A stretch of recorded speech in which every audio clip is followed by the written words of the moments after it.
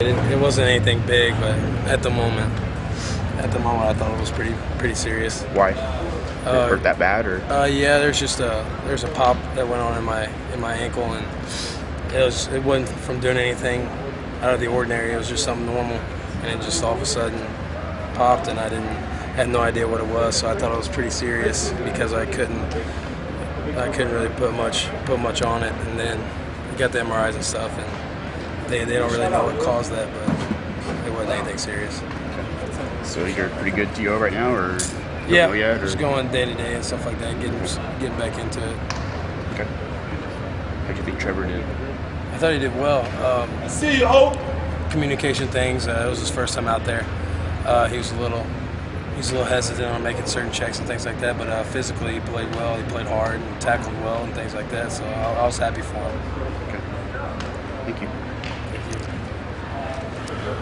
Will, I don't know if I just got one or two. I don't know if you got to ask this, but when you thought it was kind of maybe serious, what was going through your mind at first? Because I know you had some history last year. I was going to lose my mind. I mean, knowing what I felt and things like that, to me, I thought I was going to be done, and I couldn't walk on it and things like that. And I was asking a lot of questions to our doctors and things, and seeing what I could do, or what certain, there's asking pain and things like that, and I was just asking what they thought it was, and over, and when I knew I was done, I mean, and a lot of stuff went through my head. I just put a towel over and.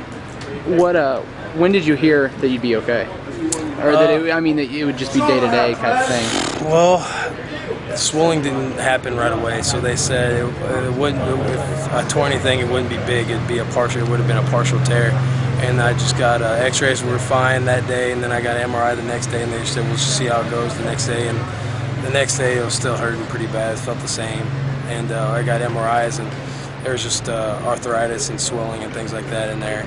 And they use a lot of medical terms on what could have tore, but it wouldn't have shown up on the MRI. But they said it was something that would heal in a short period of time. So they just said it'd be a day-to-day process, and I started to feel pretty good after that.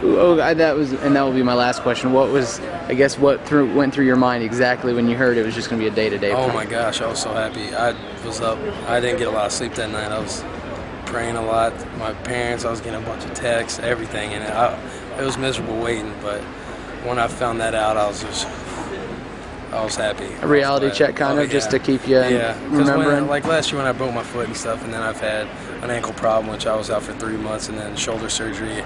Immediately, I just thought the worst, just because that's how it kind of has been. And when they said that, I was just in relief.